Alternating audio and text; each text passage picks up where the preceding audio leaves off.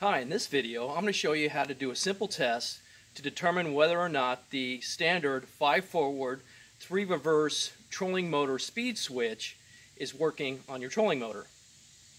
That being said, let's go ahead and get started. This is the setup for this test. I'm going to be using a 12 volt 46 pound thrust Newport Vessels trolling motor. And then as a power source, I'm going to be using a 12 volt battery. And the electrical connections are going to be made with those alligator clips that you see there. And it also has a 5 amp fuse built into the positive lead.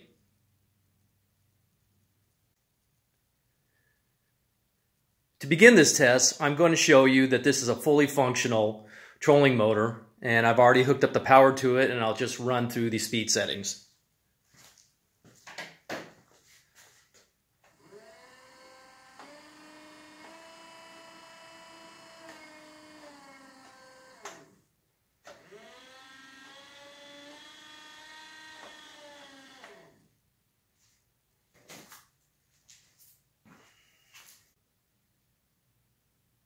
This is the first thing I need to do.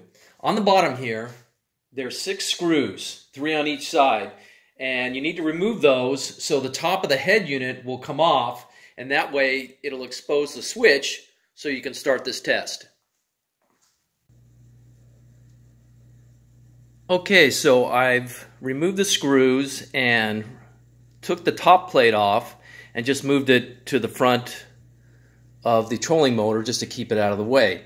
This is your speed switch.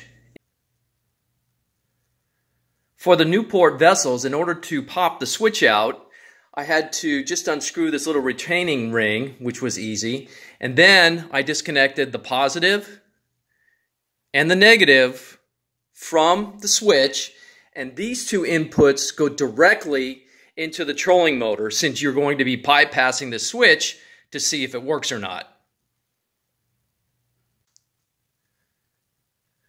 All the electrical connections to the trolling motor have been hooked up and double checked.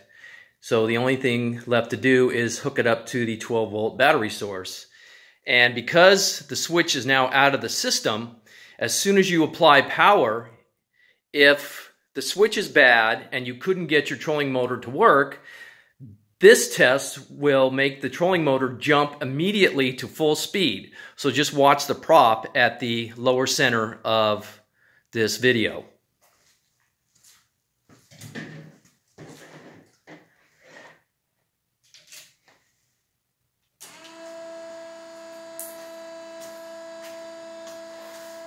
So as you can see, it jumps immediately to full speed. So if it wasn't working before with the switch that you had in your motor, it's a bad switch.